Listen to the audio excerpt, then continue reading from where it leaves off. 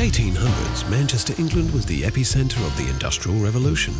Manchester's story is often shrouded in the smog and soot of Charles Dickens' novels, but this is a city with a glorious past and perhaps an even greater future.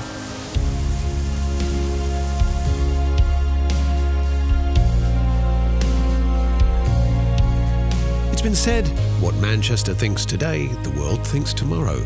Manchester is a city of firsts.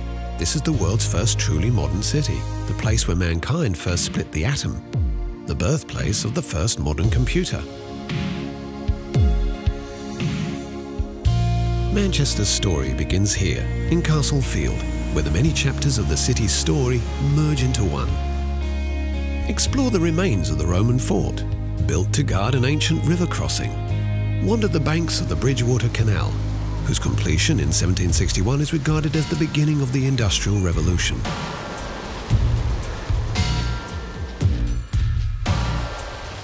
Admire the warehouses and mills, which once numbered in the thousands and generated incredible wealth for the city, while in the background is Beetham Tower, the symbol of a city once again on the rise.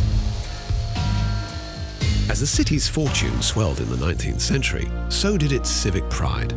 Manchester's elites saw the city as the new Venice and commissioned grand buildings and monuments, taking architectural inspiration from across the ages.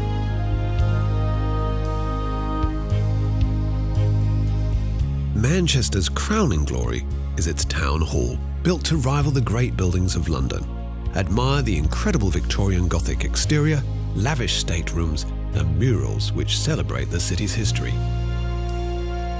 This is a building that proclaimed, "This is Manchester, and we've arrived."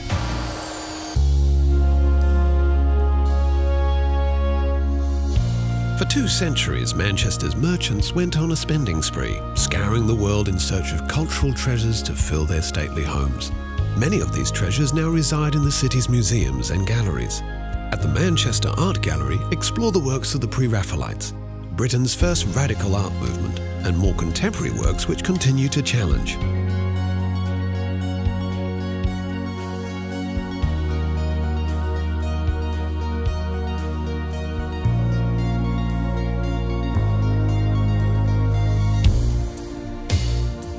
At the Manchester Museum, step into a Gothic Revival time capsule housing millions of items from a T-Rex skeleton called Stan to one of the UK's most important Egyptology collections. This city enjoys a proud philanthropic tradition. Perhaps the city's greatest was Enriqueta Rylands, whose gift to the city was the John Rylands Library. Dedicated to Manchester's largest textile magnate in the 10 years it took to create the neo-Gothic masterpiece, the widow acquired 40,000 books and oversaw every last detail, a labour of love for her late husband and the people of Manchester. Manchester has long understood the power of knowledge. In 1653, the Cheetham Library became the country's first free public library and has been open to all ever since. Let your fingertips wander the Tudor-era shelves, then step into the room where Frederick Engels and Karl Marx began to write the Communist Manifesto, a work inspired by the crushing conditions the city's workers once endured. Revolution and reform run deep in Manchester's waters, housed in a restored Edwardian pump house in the People's History Museum, which celebrates those who challenged Britain's rigid political and class systems. Stand before the simple desk where Thomas Paine penned The Rights of Man, a book that helped ignite the revolutionary fires in America and France. At the world's oldest surviving railway station, you'll find the Museum of Science and Industry. In the museum's power hall, feel the heat and steam that powered the shafts and wheels which once made Manchester the Empire's engine room. From textile looms to locally produced aircraft and motor vehicles, this museum is both a fascinating journey through the city's glory days and a peek into the future. The Imperial War Museum North is designed to resemble the shards of a world shattered by conflict. Manchester knows well the horrors of war. During the Manchester Blitz, thousands of German bombs rained down upon the city. In typical Mancunian fashion, this museum strips away the pomp and glory of war and reminds us instead of its human cost.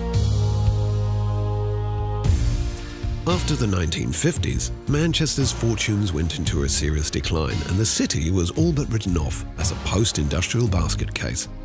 But in recent decades, the city began to awaken once more, largely thanks to its youthful creativity. A succession of bands like Joy Division, The Smiths, The Stone Roses and Oasis shook up the foundations of popular music and put Manchester back on the map. Explore the city's incredible musical heritage in areas like the Northern Quarter and pick up some rare vinyl along the way. Then head to The Village, around Canal Street, which perfectly encapsulates the Mancunian ideals of tolerance, self-expression and good times. But if there is one source of pride that truly unites this city, it's its two football clubs, Manchester City and Manchester United.